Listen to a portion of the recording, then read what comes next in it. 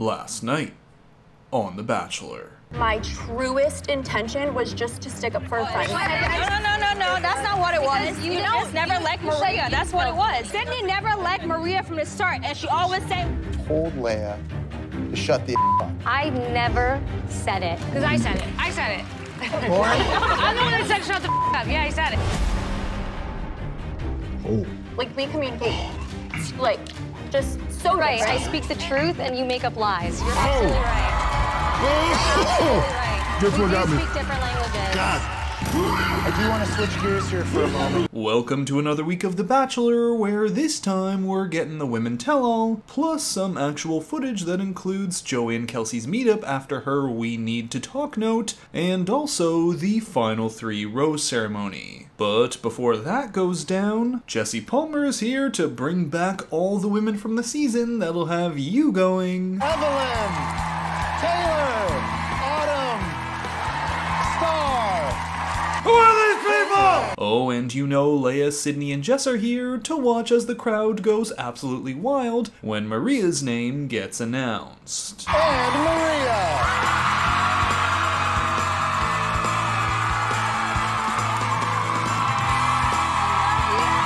Wow, if the editing is any indication, they're making their next pick for the Bachelorette less inconspicuous than this dog trying to fit in on this plane. Now as this tell-all starts, they throw in this segment where Jesse Palmer and Joey go to visit a bunch of Bachelor watch parties, where I get reminded of what I have to tell my extended family at Easter dinner when they ask what I spend all my time doing.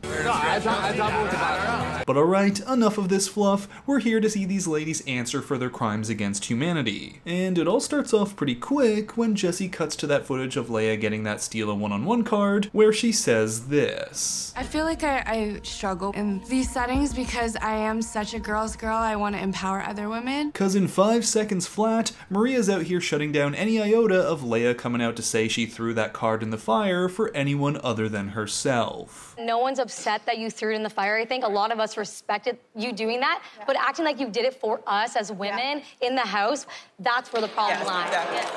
Which then gets a number of women calling out Leia for putting on a performance, because she said she was a girl's girl to their face, but now they've seen the show and the way she talked behind some of their backs. Y'all didn't talk about anyone? No, We didn't say that we're girls, and we didn't say that we're leading with our Right. heart. We're being real and we're being honest throughout the whole situation, so it's not the That's same. right. That's right. That's right. And I mean, this girls girl segment had me in whiplash, wondering if this was ABC, or did I accidentally turn on the Love is Blind reunion? Like, it was really frustrating to hear you call yourself a girl's girl. You were never a girl's girl. Ever, honey. And you sat there and told me that I'm not a girl's girl? You're not. This then turns to Medina telling Leia it was frustrating hearing her say she's a girl's girl after Leia pulled Medina aside to tell her how to act and how to be a proper friend to Sydney by not being friends with Maria. At the end of the day, I can be cordial and friends with Sydney, Maria. I can be friends with the Dalai Lama if I want to. Medina then asks for an apology, to which Leia is like, I hear that, like, wholeheartedly. And I am very sorry that you felt that way. the classic non-apology, I'm sorry you felt that way. But Leia says that Medina then took that conversation and, according to Leia, falsely told Maria that Leia said to not be nice to her. I never But said that was the You conversation. said, why are you going- When I came back from my 2-on-1, I walked into the most silent room I've ever walked into. No one was happy for me. But Medina looked at me and said, "You look beautiful." And that's a problem. That's a problem. But then, Jesse Palmer brings up one of the biggest accusations against Maria this whole season. That, at some point, Maria told Leia to shut the F up. However, plot twist. I said it. Lauren? I'm the one that said shut the up. Yeah, I said it. No, they got the wrong white woman with black hair. And Lauren, well, Lauren is not afraid to say it was her and to say it with her chest. She was telling me to practice patience and to be quiet, super condescending for no reason. Like, Wait, hold on, Lauren. You said shut the This woman was only on for like 2 episodes, and yet she has made her stamp on this season. That's how you punch your ticket to paradise. I don't care that the comment was made, honestly, But you did care, because Yeah, you you brought did. it up You to brought Joey. it. I just don't want to feel gaslit. What? Because Alright, we need to ban that word from this franchise the way it gets thrown around. Well, after this, Jesse Palmer takes a commercial break, and as he does that, Leia goes off in tears. But once she returns, Maria then runs over to give her a hug, where Leia tells Maria she's sorry, only for Sydney to then chime in. Don't be sorry. Don't be sorry, Leia. You have every right to feel that way. Oh, if you've got something to say, Sydney, don't worry, you're up next. As things then move on to the accusations of Maria being a bully, where here Sydney remarks that her truest intention in all of that was just to stick up for her friend Medina.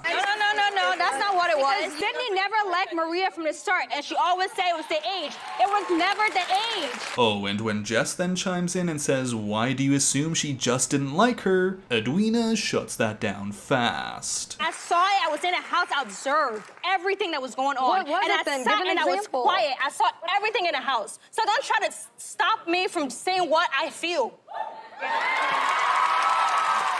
Don't need to be a lip reader to know what word they were censoring there. Bitch. There it is. Now it's bitch. Yeah, she says bitch. Stop. Because you are one. Maria. So now it's Jess's turn as the discussion moves on to Spain and Jess's frustrations with Maria there. Every time I would throw my 2 cents in, Maria would interrupt But me. I know I just interrupted you. No, because I'll tell you why. I'm sorry. That pisses me off. Oh no, Maria girl, you've got the whole audience on your side here, come on. But Maria she just can't help herself. She would tell me to shut up, zip it, like No. shush me. I Yes, never you told did. you to. No, I'm sorry. Yes, you did. No. And this segment becomes impossible to get through as the moment Jess starts talking, Maria goes, All right, zip it. You can't even... Zip it.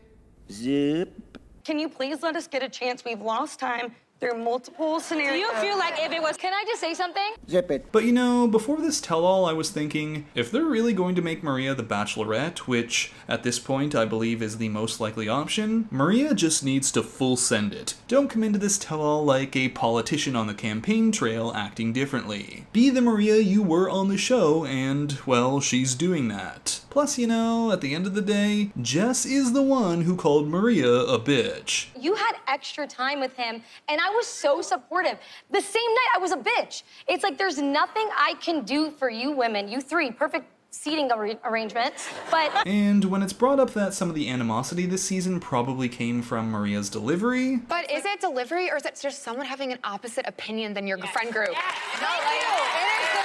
Lexi coming in hot to say it's not delivery, it's DiGiorno. Well, Jesse now says it's time to move on because they only have 2 hours here, and so we're gonna get to the hot seat segments. First up is Lexi, who talks about her infertility issues and how much respect she has for Joey for being so kind about it all. She also says it's been amazing seeing the response people have had to her story, including messages she gets from people in the throes of IVF and their own infertility struggles. Then it's Jen's turn, where she talks about her family and how the show has helped her mom see her as an adult. It's also brought her and her brother closer together and helped her feel less alone, as others have shared with her similar stories of estrangement from their fathers after Jen shared her story on the show. Then finally, it's time for Maria to hit the stage while the crowd reacts like...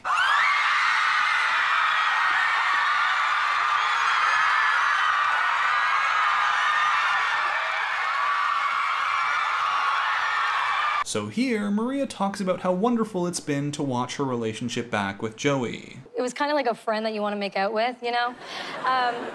It was easy. Then things come back to Sydney, where Maria says she can get heated when her back's against the wall and her character's in question, while Sydney feels she should have been more resolution-oriented and not pointed the finger so much. At which point, Maria says she feels horrible for the hate that Sydney and Leia have received online, something she does not condone. Regardless, I want to make up, and I do. I just want us to be good. I'm sorry, Joe. I'm sorry. Come here. Let's hear it for Maria, Sydney, and Leia, everybody. And alright, I'm gonna do what that fast food hacks guy on TikTok does, and gonna ask you to get real close to your phone or computer or TV right now to listen up to this one. Leia, Sydney, and Jess had balls to show up to this thing. Bigger balls than a lot of quote-unquote villains from past seasons have had, and I actually respect that. And if you're someone who messages these ladies directly with hate... Stop it. Get some help. But alright, the show now transitions away from the tell-all for a bit as we return to Mexico to see Joey and Kelsey meet up after Kelsey dropped that "we need to talk" note, where Joey is totally freaked out, but Kelsey just pops in to say, I just wanted to tell you how much, I miss you when you're not there. Oh, I'm sorry. Joey, you okay? No. What? Really? That's it? That's what this is going to be? We need to talk so I can tell you I miss you and want to meet your family? I wanted to come here and tell you that. And I wanted to tell you, because I don't know if I said it out loud, that, I do want to meet your family. I don't know if I said it in those words ever. Well, now, Kelsey is a little scared because Joey is a little scared, and that might mean she won't get a rose. And when things get to the rose ceremony, production tries real hard to make it seem like Kelsey could be eliminated, first by showing Joey giving a rose to Daisy, and then...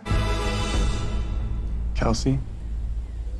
But did you see that? This little rose right here, still not handed out? Looks like Kelsey actually got the first rose, probably because Joey wanted to reassure her. Either way though, this means that Rachel is going home, as Joey says he just couldn't fully get there with her. I just want her to be okay, and I know she will be. I just want her to know how bad I want her to be okay.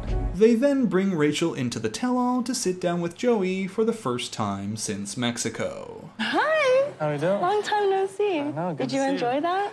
Yeah. Yeah, that was fun. Well, Joey says that the big reason he made his decision that day was because he saw that Rachel was giving so much, but when it was time for him to give more, he couldn't match her. But the real emotional part of this segment is when Rachel addresses the hateful DMs she's been getting ever since Hometowns aired. I've just been getting like a lot of like racist comments toward me and just, calling me the N-word or calling me, jungle Asian, all because I got a rose. Is just...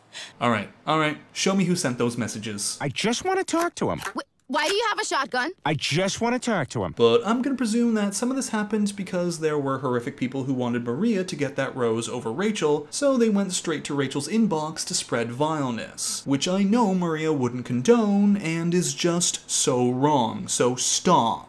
I want to tell you, I know how hard that is to talk through, but by sharing that, you're going to spread so much light on things that should be spread, because you never deserve that. And from here, the women all praise Joey. Not just for his statement there, but for things like how he reached out to Sydney to make sure she was okay when the show was airing, or just for his genuine kindness while filming. And I mean, it was everyone. This man walked out there and the whole cast went...